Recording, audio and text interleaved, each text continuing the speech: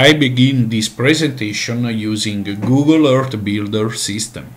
The goal of our presentation is to use geoSDI, Geoportal and the Google Earth Builder data in the same web scenario. The Google Earth Builder power and the geoSDI interface run together on the Geoportal system. No software is installed on your PC, but only software and data as a services. This is the right use of the cloud.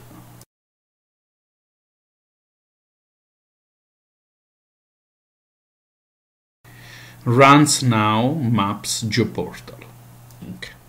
Maps.geosdi.org. I use an administrative account, so I will have in the various menu all the functions active. We can select the base map between different maps preset. Map option menu with graphical background.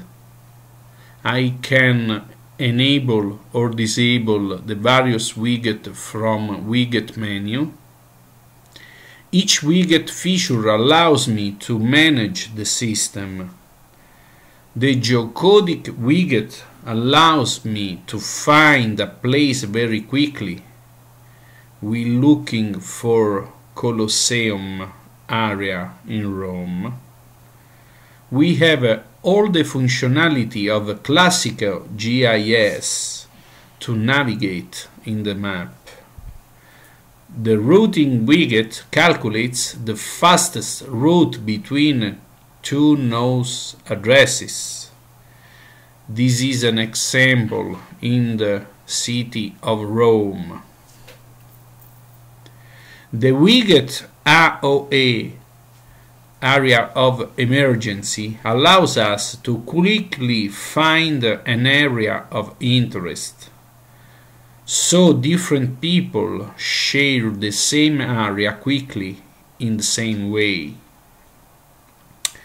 In the GeoPlatform menu, with my administrator account, I can also insert and manage other accounts. We can add an account or manage an existing account. I insert name, surname, email, login and password, and the rule for this user. If the account had already been included, the system allows me to manage it. We leave now the Geoportal so we can use the new account. Okay. I can change my personal setting and I can select a specific area from AOE menu. I can select and edit the geometry entities. I can edit vertex, rotate, resize, delete. I have zoom in, out, previous, zoom next, get feature info. I calculate a distance. I calculate an area. I use the function of reverse geocoding based on a Google data. I can use also internal and external data. I create a folder to put inside it some external data link. My personal data can be uploaded from my PC using upload menu. I can run a direct upload of raster or vector files. I can connect a single WMS service link. I can connect WFS and WMS servers. Now I use WMS server list and I select one server from the list. When I select a server, the system shows me the get capability list, so I can select my favorite layer data. I selected the layers I want to use in my personal scenario. I select a layer from enabled styled server to edit.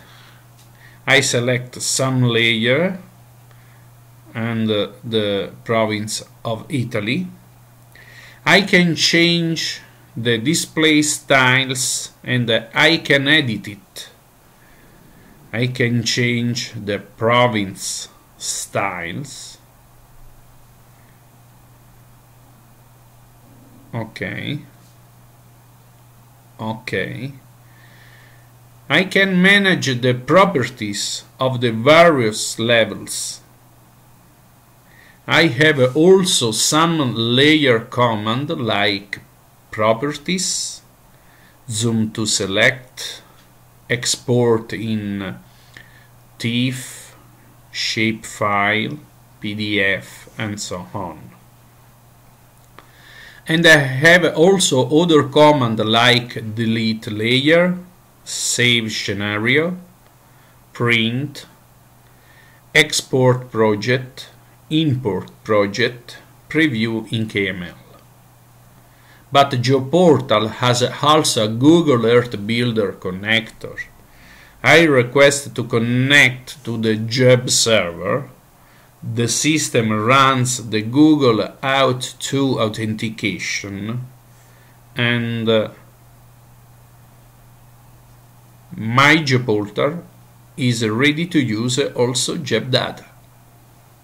Now I can connect with the Geb server like a WMS server and I have Geb data inside my personal scenario using Google Earth Build Power.